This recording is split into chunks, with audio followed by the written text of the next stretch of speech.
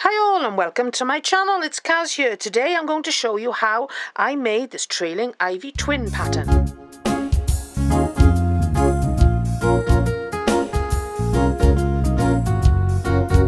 And if you'd like to have a written copy of the pattern, there is one available over in my Etsy shop, so pop over there and have a little look at that. Or if you'd prefer to give a small donation to a local animal charity, that would be appreciated as well.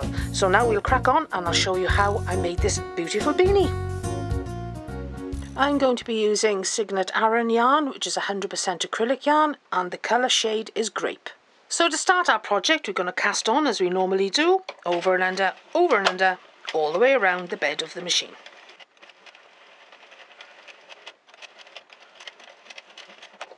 Yarn back in the yarn feeder, 0 hour clock, loosen some yarn, and we're going to start with 4 rounds of ordinary plain knitting.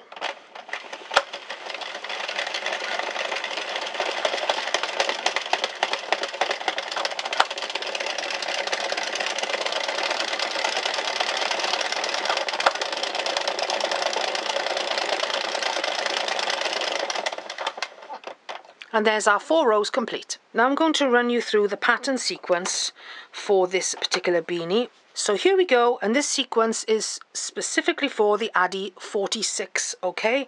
And I will run you through what to do for the Sentro 48 at the end of this sequence, okay? Right, we're going to start with wrap 2 from needles 1 and 2, and it's always easier if you have your left needle there slightly higher than your right one if you're going to wrap with the one hand, which is what I do. So we'll wrap 2, okay, and then we go on to a knit 2, okay, and we repeat that 3 times. So wrap 2, knit 2 twice, wrap 2, knit 2 3 times, wrap 2, and this time it's a knit 1, okay, and then we go back to wrap 2,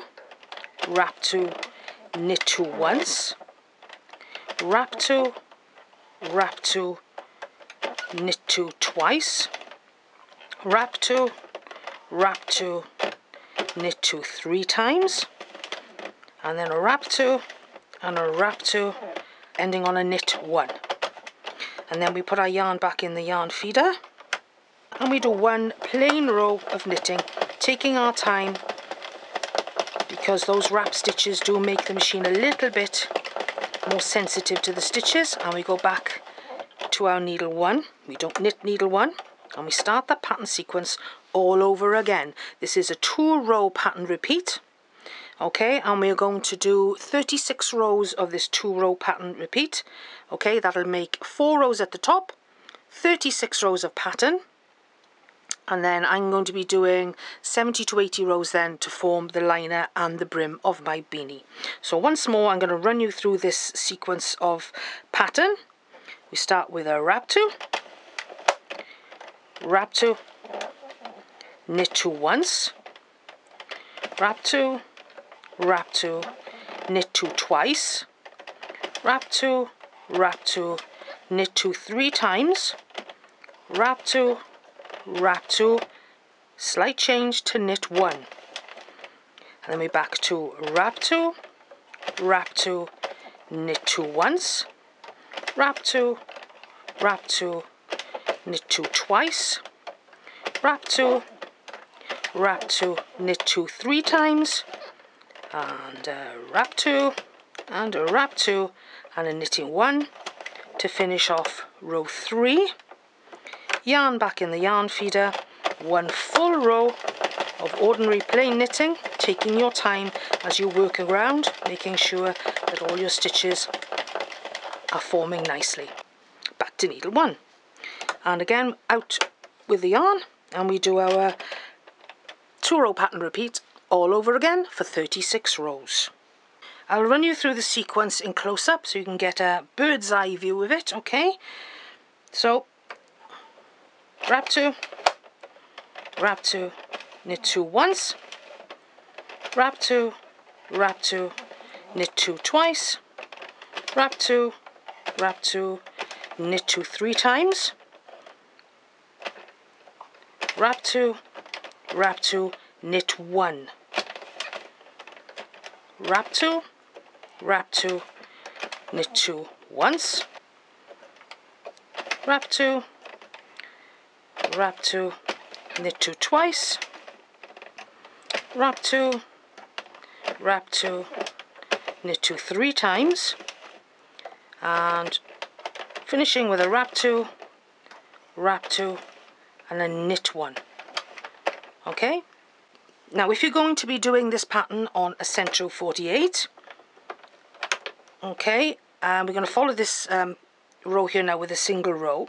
But like I said, if you're going to be doing this on a Sentro 48, it is so much easier. You don't have to account for the knit 1 all the way around the bed of your machine. For the wrapping row, you do wrap 2, knit 2, and that will be 8 times. 8 times around the bed of your machine, okay? Wrap 2, knit 2, and then a row of plain, and carry on with that 2-row pattern repeat to complete your project on a Sentro 48. Now for those people who want to know the details for using this pattern on a 40-pin machine and a 22-pin machine, I will do a separate brief little video, not showing you how to make a beanie or anything, but just running you through the stitch counts and the pattern routine for those particular machines. So check out the other video that I'll be putting up very shortly. So I've just finished my pattern rows, and as you can see they're looking really, really nice, really pretty there. And now I'm going to start my ordinary plain knitting for 80 rows. So I did 4 rows to start, if you remember, 36 rows of the 2-row pattern repeat. Okay, so that's 18 sets of 2, all right. And now I'm going to do 80 rows of plain to finish my beanie. And that'll be a 120 row beanie for what I'm looking for. But if you want a longer slouchier beanie, you can do 130 rows, 140 rows I think. If you want a shorter, just an ordinary beanie without a turn-up brim, 110 rows is usually my go-to for that, in which case on top of this I would be doing 70 rows and not 80. So I'm going to carry on now until I get to 120 rows, and we'll move on to assembling the beanie then. So I'll see you in a bit.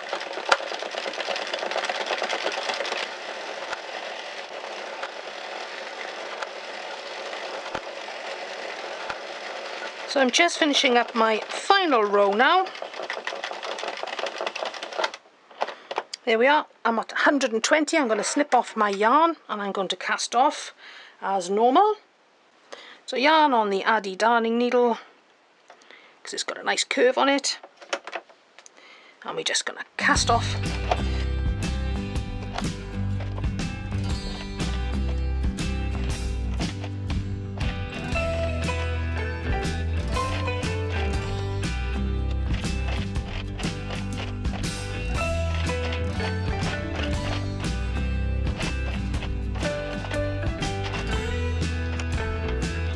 There we are, our machine is now cast off, so let's stretch it out and move on to forming our beanie.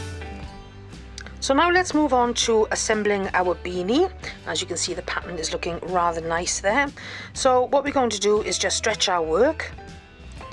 Best to stretch it sideways and with the stitch grain, okay? Just to make sure everything is all where it should be. And as we do with any other beanie, we just take one end. Obviously this end is patterned. If you were doing a beanie that was all plain, it doesn't matter what end goes into what receiver end, but I'm going to take this end and feed it through to the other side so that the cast on end and the cast off end are together.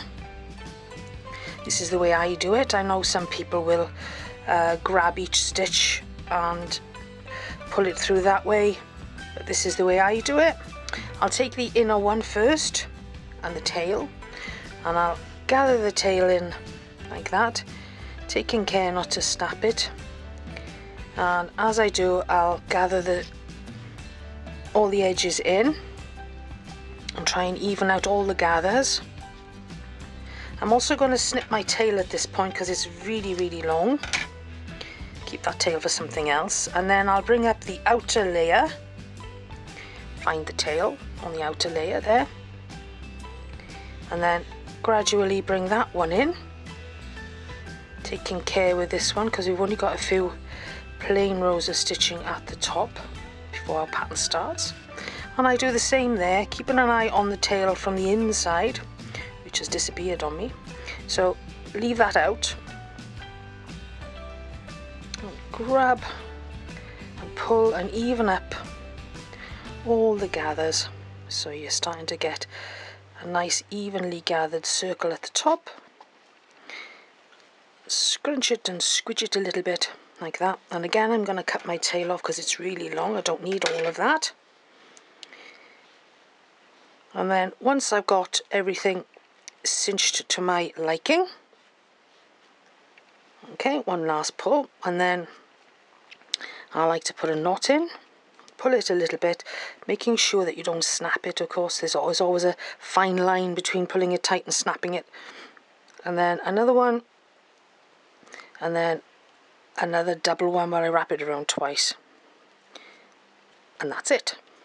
Okay, so then we'll stretch out our work, so pop our hand inside and stretch it all out like that.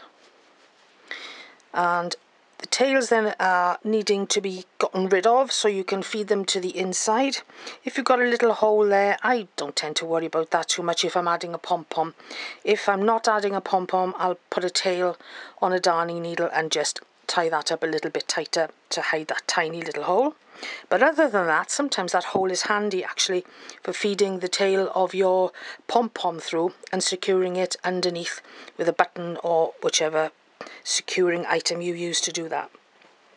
So I'll go and find a pom-pom now to go with our beanie, and that I can say then is our, wow, that is really pretty if I say so myself. And that's our trailing ivy twin done and completed. And I've got my tail on a darning needle now, and what I do is I just pop it through the center like that.